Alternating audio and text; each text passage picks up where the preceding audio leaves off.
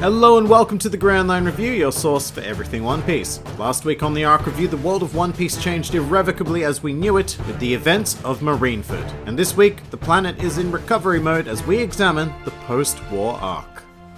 Post-War is the 23rd arc in the series, consisting of 17 manga chapters and 26 anime episodes. But how in the hell did Toei manage to stretch 17 chapters into 26 episodes? This is a new low for the adaptation rate. Which is a shame because Post-War is already one of my personal least favorite arcs in the series, primarily because of its overwhelmingly somber nature. We've had arcs in One Piece tackle very dark and serious material in the past, but they've always managed to be diffused with humor. The best example of which is Impel Down. That arc takes place inside a literal hell of a prison, but is balanced by amped up quirky comedy. However, the post-war arc is all one big lamentation. Not that that's a bad thing, in fact it's really what the series needed after going through Marineford. It's just not one of my favorite arcs to reread because there really is no satisfaction to be gained. And this especially extends into the Luffy flashback. Of all of the flashbacks in the series, this is probably the one I would be least keen to go over again because it's dark as hell and some pretty horrifying things happen that were never expected to come out of One Piece. Like that time child Luffy was literally tortured by Pochemi with a spike fist. With that said, I appreciate this flashback a hell of a lot because it finally gave me something to make Ace a character worth caring about. Seeing his childhood development makes him an infinitely more empathizable character, and it's something that I wish I'd seen prior to Marineford because it would have made his death a lot more impactful, for me anyway. Of course, the main reason why that wasn't a possibility is due to the character of Sabo, who needed to stay hidden. Now, I have a lot of problems with Sabo. Personally, I don't understand why it was necessary to create him, and sometimes it feels an awful lot like Oda locked in his decision to kill Ace a bit too prematurely and then scrambled to create a new older brother who could fill the gap that he'd left. I should say that I like Sabo just fine. I think he has a really cool design. I just don't get his purpose. He's done some great things in the series going forward, but I would never say that he was essential to the story in any way. Everything he's done could have been done by another character or just not done at all. However, the one place he is essential is during the flashback of this arc. Sabo's story gives us a great insight into the world of nobility and the sheer pain and disgust that can drive someone to becoming a member of the Revolutionary Army and commit to overthrowing the global political system. And if Sabo had actually died during this flashback, then I would say he served a brilliant purpose. He showed us all of the aforementioned, plus he gave Luffy and Ace a hurdle of despair that they had to overcome in order to evolve into the characters we know and love. But instead, Sabo lived, creating a whole world of potential plot holes in an otherwise tight series, which we'll get to later on when he makes his reappearance into the series proper. However, an unexpectedly great character to come out of this flashback was Dadan. Her name had been dropped by Whoopslap in the post-Enies Lobby arc, which had led to wild speculation of exactly who or what Dadan was. Turns out she was a hard-shelled bandit with a heart of absolute gold. Not at all what I expected from her introduction, and when we get to see her afterwards in the current timeline assaulting Garp, it really hit me a lot harder than a character who I've known for such a brief time should have been able to. But just before we leave the flashback train of thought entirely, I'd like to offer my praise to Oda for taking this route. A second flashback for Luffy was one of the last things I ever would have expected to see at the time, and I thought that we already knew everything we needed to know about our main protagonist. But Oda showed us that we can be almost 600 chapters into the story and still be able to reveal more of and continue to grow Luffy's character. In fact, one little tidbit that I particularly enjoyed was the revelation that Luffy's devil fruit was really incredibly weak at first. I think people associate the Gomu Gomu no Mi with easy raw power because of how we see Luffy wield it in the current timeline. But in reality, this fruit was next to useless without an entire childhood full of strength training for Luffy. I just found that cool because it really highlighted all of the hard work Luffy has put in towards achieving his dream, rather than shrugging it off by saying he's strong because he's eaten a devil fruit. So meanwhile, the world at large is in utter shambles following the death of Whitebeard. Because he was such a powerful figure, his sudden departure resulted in a power vacuum, and we got a hint of how that was going to be filled during this arc. We got a nice bit of focus on the supernovas as well, as each of them make the big leap into the new world. This was an important move because it confirms that the old ways of this world had parted along with Whitebeard, and that we were now entering a new and exciting era full of upcoming figures, promised future conflicts, and a hell of a lot of crazy islands to visit in the new world. But the most important event of this arc is nothing so grand in scale, but the recovery and return to form of Monkey D. Luffy. This is the most crushed we have ever seen him, even more so than his despair paralysis during Marineford. And it really hurt to see this character, who has always seemed so impenetrably optimistic, undergo such suffering and loss of faith in himself. But of course, he is brought to his senses by the thought that he still has his Nakama, who I don't blame Luffy for forgetting about because at this point they had been out of the story for at least 2 years of real time. That's pretty ridiculous to think about actually. What other story could possibly survive canning 90% of its most popular characters for a 2-year period? Nothing, that's what. So the suggestion of a 2-year time skip, while that number might seem arbitrary, in retrospect was the perfect number of years at the time. Because while in manga form this arc would end and the next would immediately pick up 2 years later. However, we as an audience had experienced a 2-year separation from the Straw Hats, which would go a long way to serving their fantastic reintroductions into the series. And so, the final part of this arc is spent setting up their training regimes. This introduced us to the notable ability of Haki, of which all 3 types had popped up from time to time in the series, although it was more of an unknown show of power. And this worried me a lot. Up until this point, I'd very often praised One Piece for the fact that it doesn't rely on some sort of internal power source, like Nen, Chakra, Ki, or Ryatsu, because I believe a system like that is fundamentally flawed because more often than not, a battle will simply be decided by who holds more of any given resource. With notable exceptions of course, especially in the case of Nen for Hunter x Hunter. And some of my fears have since been justified in the new world because you really need Haki to be a serious competitor these days, and things sometimes do simply slip into a battle of whose Haki is better. But so far Oda has done an alright job of not making this a boring power system, so let's continue to see where he takes us into the future. The other Straw Hat that stood out most to me during this arc was obviously Zoro. For a man who claimed that he would leave the crew if it ever got in the way of his dream in the beginning of the story, he sure was pretty well prepared to sacrifice all of his ambitions for those of his captain. This was a wonderful moment of humility as well as a big oh shit moment for the audience, because you just know that he is going to return as an undisputed badass after receiving training from the world's greatest swordsman. I also really enjoyed the concept of Sanji's training, with him having to spend 2 years defeating the 99 masters of Okama Kenpo in order to attain the attack cuisine recipes, as well as resulting in physical training for himself. In fact, each of the Straw Hats ended up in fascinating places that held such diverse skills to be acquired, and a lot of promise for the future of the series. And I have to say, despite this being one of my least favorite arcs, the ending had me more on the edge of my seat than ever before. I said when we went from Sabadi to Amazon Lily that we were stepping into the unknown, but this time we are stepping into the true unknown. We had no idea what to expect in terms of story or the characters, and indeed, the very shape